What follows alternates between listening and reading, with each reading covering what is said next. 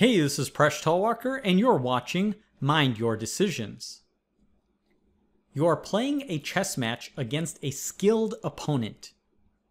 For a given game, there is a 75% chance the game will end in a draw. Of the games that do not end in a draw, there is a 2/3 chance you will win and a 1/3 chance you will lose. The first player to win 2 games in a row is declared the winner of the chess match. What is the probability you will win the chess match? I thank Mika from Sweden for suggesting this problem. Can you figure it out? Give this problem a try, and when you're ready, keep watching the video for a solution.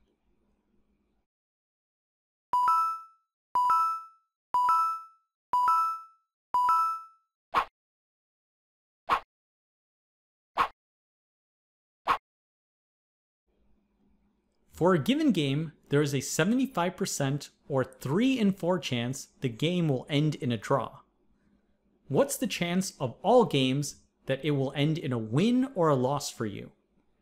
Well, notice there's a 1 minus 3/4, which equals 1/4 chance that any particular game will not end in a draw. You win 2/3 of these games, which is 1/4 times 2/3, which equals 1/6 of all games. Similarly, you lose the other 1/3 of such games, which is 1/4 times 1/3, which equals 1/12 of all games. So the probability a particular game ends in a draw is 3/4. The probability a particular game ends in a win for you is 1/6. And the probability a particular game ends in a loss is 1/12. Now, how can we solve for the chance that you win this entire chess match? We'll set up 3 different variables. Let's write D to equal the probability you eventually win the match given that the previous game was a draw. We'll write W to equal the probability you ultimately will win the match given the previous game was a win. And we'll write L to equal the probability you'll ultimately win the match given the previous game was a loss. On the very first game, there is no previous game. So we can model this as if the previous game was a draw. Game 0 is equal to a draw. We therefore want to solve for D because we want to solve for your probability of winning from the very beginning. Now, if the previous game was a draw, there are 3 things that could happen. The game could end in a draw with a 3/4 chance, and then your chance to win is still D because then the previous game will still be a draw. Now the game could end in a win with a 1/6 chance, and then your chance to ultimately win the tournament will be W. Finally, the game could end in a loss with a 1/12 chance, and then your chance to win will be L. So we can write this in a single equation. D is equal to 3/4 times D plus 1/6 times W plus 1/12 times L. So we figured out one equation for D, and we can do a similar thing for W and L.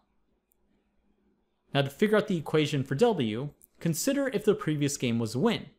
Again, there are 3 possible things that could happen. The game could end in a draw with a 3/4 chance, and then your chance to ultimately win the match will be D. The game could end in a win with a 1/6 chance. In that case, you've won 2 games in a row because the previous game was a win and the current game is a win. In this case, you win for sure. This will be 1. The game could also end in a loss with a 1/12 chance, and then your chance to ultimately win will be L. So we can write the equation for W as follows. It equals 3/4 times D plus 1/6 times 1 plus 1/12 times L. So we now can figure out one more equation for L. This will be found if the previous game was a loss. Again, there are 3 things that could happen. The game could end in a draw with 3/4 chance, and then your chance to win is D. The game could end in a win with a 1/6 chance, and then your chance to win is W. Finally, the game could end in a loss with a 1/12 chance. In this case, you will lose for sure because you've lost the previous game and you've lost the current game. So you've lost 2 games in a row, which means the other player has won 2 games in a row, so your chance to win this will be 0.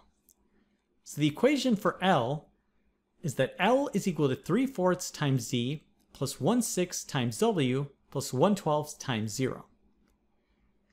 So we now have 3 different equations in 3 variables. We have a linear system of 3 equations and 3 variables, so we can solve for each variable. It's a somewhat tedious calculation, so you can use an algebraic solver. If you're curious, I provided these steps in detail in my blog post. Ultimately, we get the probability you win the match is equal to the value for D, which is equal to 26 over 33, which is approximately 78.8%. Your odds are pretty good.